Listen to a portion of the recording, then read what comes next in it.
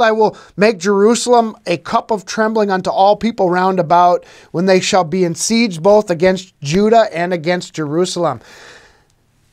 I believe this is talking about the world gathering together against the church, against Christianity, because that's what we're seeing today.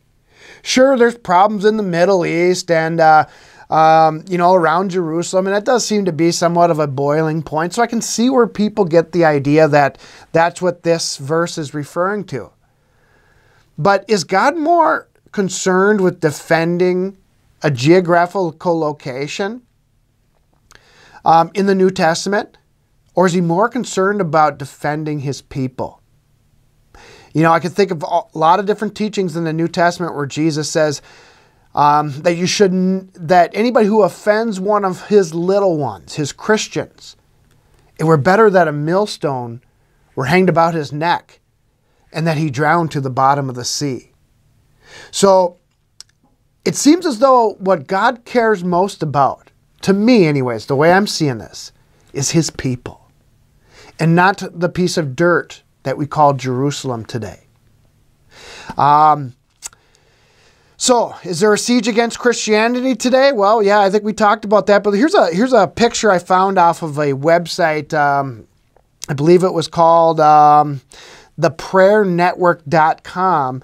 And it's a good depiction of this. Look at all these different groups aligned against Christianity. I mean, you got the Islamists, you've got the ADL, you've got the LGBT, you've got the communists, you've got the peace movement, you've got the multiculturalists, you name it. They're all against the traditional biblical Christian. We're called the haters. That's how they're attacking us. So that says a lot right there. I mean, think of it. I think this prophecy that we're reading in Zechariah definitely can be applied to what we are seeing before our face today with this group of people here. All these groups aligned against God's people. It's a demonic alliance. I mean, think about it. I mean, it even almost seems like it's directed real specifically against the Christians in America.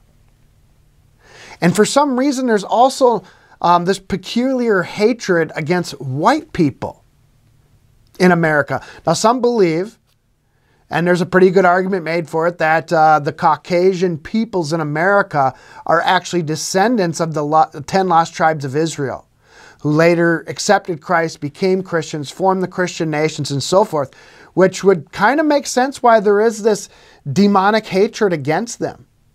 Because there's even a hatred against white people that are not Christians. And you don't really see that among other peoples of the world. You don't really see, let's say Chinese, Asian people or people of color. You just don't see people hate them for who they are. I mean, sure, there's a small group of, people can call them KKK nuts or whatever that do that. But I'm talking about in masses. There's this extreme hatred being fomented by the media against white people. Am I, promoting, big white power and all that? No, I'm just saying we've got to at least be able to see what's before our very eyes and try to line it up with Scripture. So if through Scripture the devil hated Israel, Revelation 12, the remnant of the woman's seed, and he follows her all the way to the end, and that remnant of the woman's seed actually ends up keeping the commandments of God and the testimony of Jesus Christ, then perhaps Christians and Israel, the 10 lost tribes of Israel, are kind of synonymous.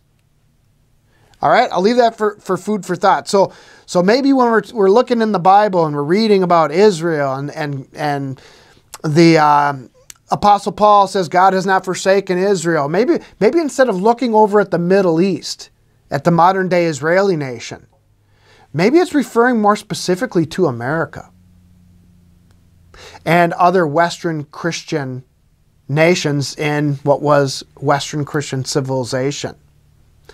Because that seems to be the object of Satan's destruction. He wants to destroy Western Christian civilization.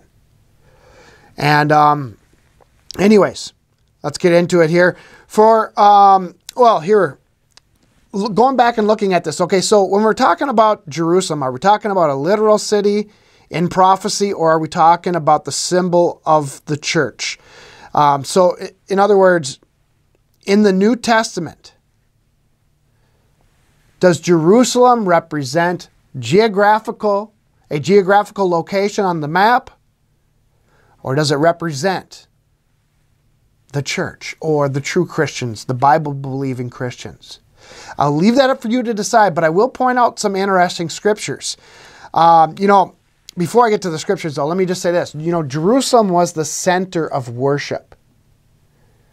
That's where the temple was. That's what made the city holy, was the temple and the sacrifices that were done there. But Jesus became that sacrifice, the last sacrifice made, if you would, in Jerusalem. So, being that Jesus fulfilled that, now Jesus is the center. Instead of geographical Jerusalem, Jesus is the center of the center of our worship. It's how we all gather together. We gather together in spirit and in truth in the name of Jesus. Not in the name of Jerusalem, or not in the name of Zion. All right? So, he also said to the scribes and Pharisees, he said, destroy this temple. And he's pointing at I think he was pointing at the physical temple likely. And he says, and I'll rebuild it in 3 days. I think referring to a transformation of the earthly things to the heavenly things.